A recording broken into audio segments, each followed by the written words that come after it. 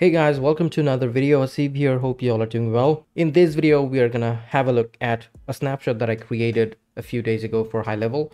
So I created this snapshot for my clients, for those who I'm running Facebook ads.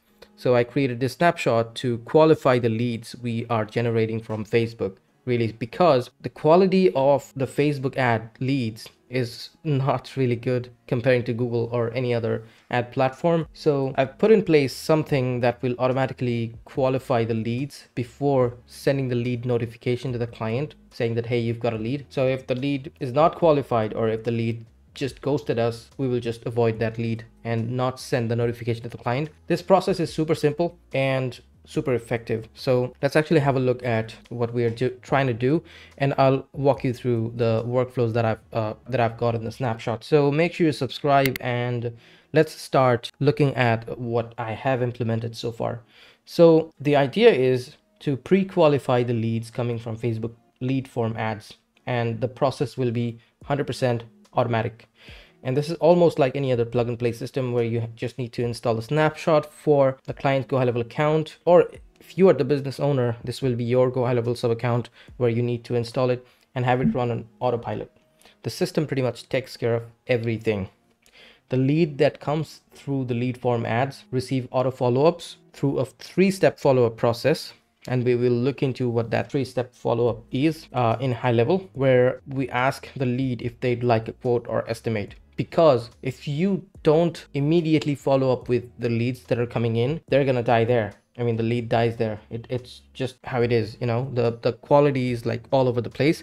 So you need to make sure that you're actively participating in the follow-up process through an like an automation, right? So that's the entire goal here. So if interested, this thing automatically triggers an SMS notification. So if the lead is interested in a quote or an estimate, the system will send the notification to the client through an SMS, and the client has to basically call the lead as soon as possible, because again, these leads are really time sensitive. So they might as well forget that they even filled out a form like that on Facebook. So yeah, the follow-up process needs to be spot on.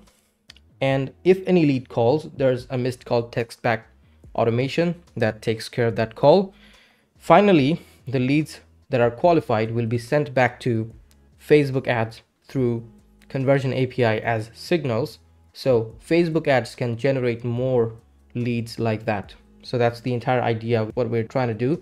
And implementing this snapshot, I mean, this process has been implemented by other people, although I don't think you've seen a deep down, tutorial of how to do this or how to implement this. So I'm trying to give you that through this video. So this process will increase the lead quality by 21% and reduce the cost per lead, or the amount you're spending per lead generation will be reduced by 16%. So that's a huge thing. And it only takes about 30 minutes to configure. Let's start looking at what we've got here. So first of all, let me show you the custom values I am using. So these are pretty much all the custom values: business name, owner phone number, potential value, request type, and service name. So business name, owner phone number, you already know what that is. Potential value is the value of the service, basically, that's all. So in this case, it's $1,000. Request type, is it a quote or an estimate? That's all. That's the value. So service name starting with A or N. So it has to start with an article to make sense, because when this custom value is replaced by this value over here, the sentence has to, make sense. That's why I'm going like an air conditioning, or junk removal, an HVAC, all those things. So let's start looking at the automation. So in the automation part, we have a folder consisting of 3 workflows. That's all. Let's start looking at the first one. So when you integrate the Facebook lead form with this account, and I will link to this video how to how to integrate Facebook lead forms. So I have a video about that. Also about the conversion API thing, I have another video for that, how to implement conversion API with GoHighLevel so you can send good lead data back to Facebook ads. So make sure you watch those if you haven't already. So when the lead form is submitted, we have a pipeline called leads and a pipeline stage called new leads. So a tile will be, or an opportunity will be automatically created in that pipeline, in that stage. We're adding a new tag called exists, or and also Facebook lead. and I'll explain why we are adding this tag. Wait half a minute, and then what we're going to do is we're going to send our first follow-up. The first follow-up basically says, hi, these are all games of custom values. That's why it's so important to fill out all the custom values.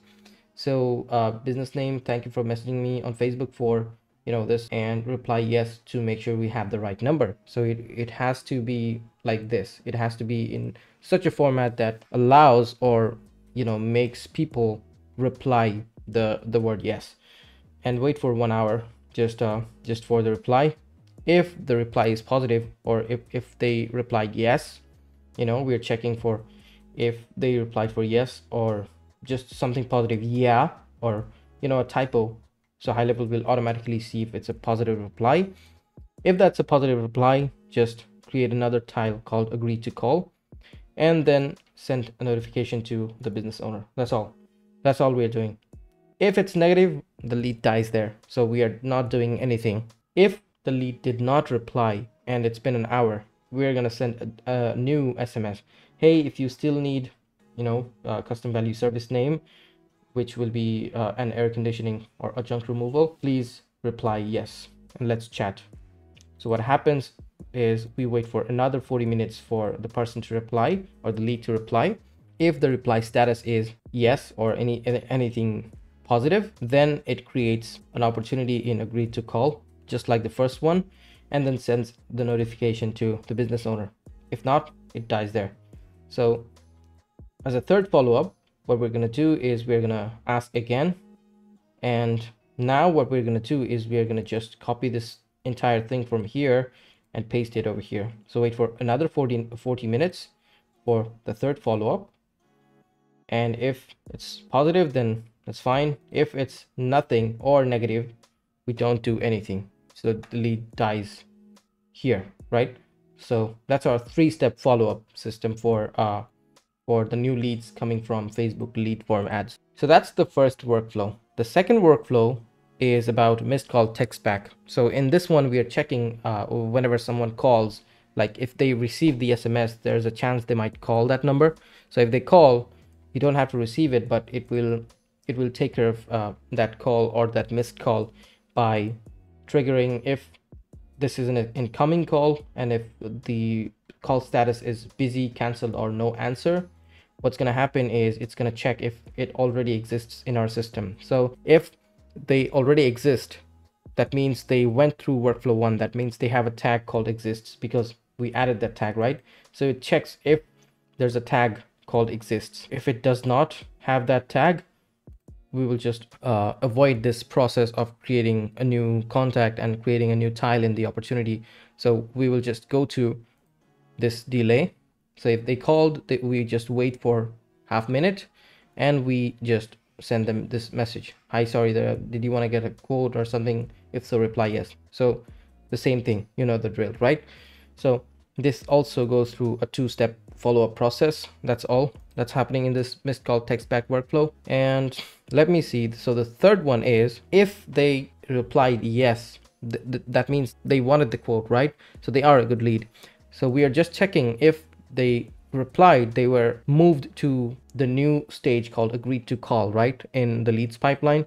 So we are just checking if they are moved, whether automatically or manually, doesn't matter, to agree to call. We are sending the data to FB conversion API as a signal. And again, I have a separate video covering this entire thing, how this works and how to implement this, how to connect this with Facebook ads through conversion API. So make sure you watch that if you haven't already. So that's pretty much it. That's what we are doing with this new snapshot. Again, this is super simple and super effective. I've been using this for clients, trust me, and I'm getting results. So make sure you implement all these workflows, and I hope you understood how it works so you can implement it for yourself or your client. And make sure you subscribe if you like this video, and I'll see you in the next one. Thank you.